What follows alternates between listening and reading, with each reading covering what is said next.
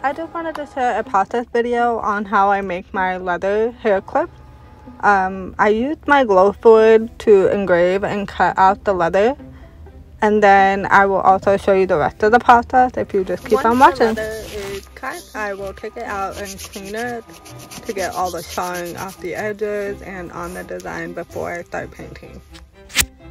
And then here you can see I'm using my paint marker to paint the leather. I use the darker color on the bottom and then the lighter on top, and I think it gives you a really nice dimension on the leather. Let me know what you think below.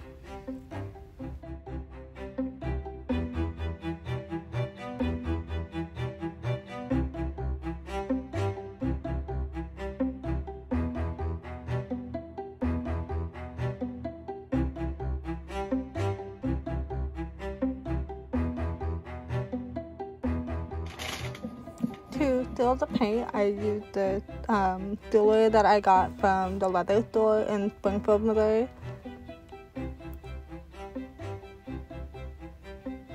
And then here I'm using Superglue, and then I also used another type of glue that I bought from, I think, Hobby Lobby.